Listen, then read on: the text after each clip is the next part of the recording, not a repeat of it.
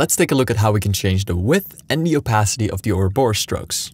So I got a line here and I'm going to apply Ouroboros. And I'm going to add 2 more strokes.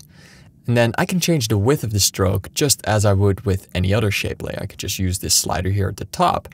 Or I could just open up the Ouroboros layers and start to select individual strokes to change the width.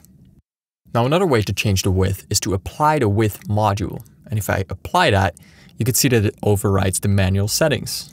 So now this slider doesn't really affect the strokes anymore. We have a new slider that controls the overall width of all these strokes. Now you can see that if I increase the thickness here, if I remove the width, we go back to the manual settings. And then when I reapply it, then this slider is in control again. Now with this width module come a couple advanced features like the random control and maintain stroke width. So if I activate the random control, now I get a new slider that allows me to randomize each width of every stroke. And if I don't like the arrangement of this, I can always click on the random seed button to change it up. Okay, let's turn this layer off for a second and look at maintain stroke width. Let's create a new circle of 600 pixels and apply Ouroboros. Now sometimes you want to scale the size of your original layer. Or maybe the original layer is parented to another object that scales in size. And what you can see is that the stroke width changes because a stroke width that is 60 right here at 50% will be 30. Now in order to maintain the stroke width of your Ouroboros strokes, no matter what the scale of your original layer is, you can click on this button and then that will pop the stroke width back to 60. So now when I scale the original object, the stroke width always stays 60.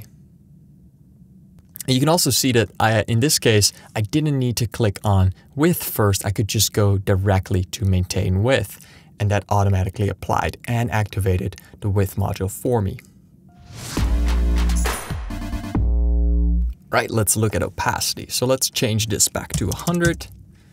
And then just for clarity, let's change all the colors to white. And then make these strokes a random width so that we can still see them. Now changing the opacity is pretty simple. You could just obviously change the opacity of the layer. You can also change the individual opacity of every stroke by just searching for opacity. And now you can tweak the opacity for each individual stroke. You can also apply the opacity module, and that will give you a slider to change the opacity of all the strokes. And you can add the random control again to get a different opacity randomly for each stroke. So it works very similar to all the other modules that have random controls. You can find the download link for Ouroboros in the description and more tutorials on this channel. Please comment with any questions that you have and I'll aim to answer them in one of the next videos. Take care.